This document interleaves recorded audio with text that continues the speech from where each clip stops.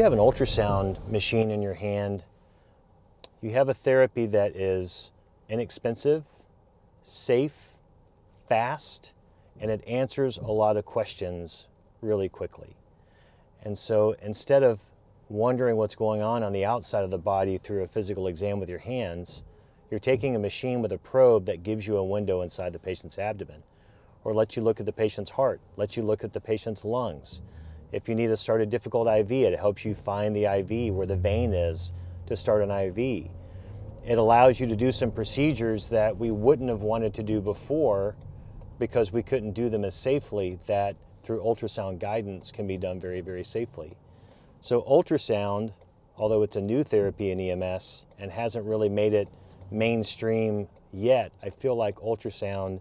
is a disruptive therapy that's going to really, really make a huge impact in patients in the next decade in EMS.